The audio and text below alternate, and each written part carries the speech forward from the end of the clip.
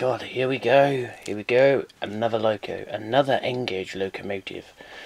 This is a Grand Farish, you can tell, Grand Farish, and it is the Flying Scottsman.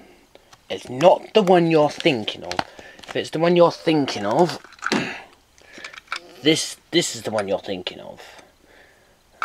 This isn't the 4472. This loco is 60103. She's a Class A3. Is she? Yeah, she's a Class A3. Yeah, she's an A3.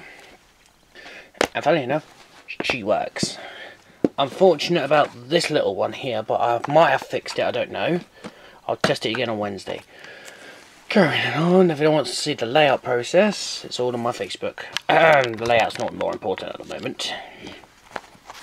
Excuse the front cover of this book. Yeah. Let's carry on into the Scotsman review. Yeah. She is a beautiful latest crest, isn't it? Should be. Green, yeah, late crest. So that's it's simple, like all the Grand Farish ones. You open the tab up, but this time I've got to be warned, the tender is actually attached to the loco. Look at that. The Scotsman. Yep, 1643. Yeah, the tender is attached. Yeah, the tender is actually attached to the loco. So yeah, you've got the overhead wires, because she's like this now, actually, I think, if I'm not miscorrected. I haven't seen her. This is my first proper steam locomotive, not my professional.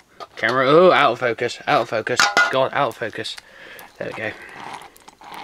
There we go, there's the Scotsman. She's out, and that's the N-gauge version. And let's get its big daddy out. Let's get the big daddy out.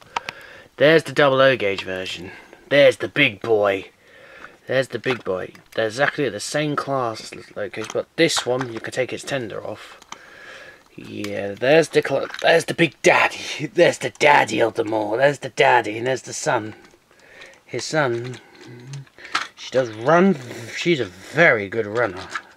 Got to say, she's a British rail, as you can tell. Yeah, she's a British rail before she was 4472 or after. I hope you can see that, but that's the old crest. There we go. She does run. Just check the video. Just check the photos on my Facebook and a couple on my Twitter as well. Yeah. What do we think of the loco? She's a gorgeous.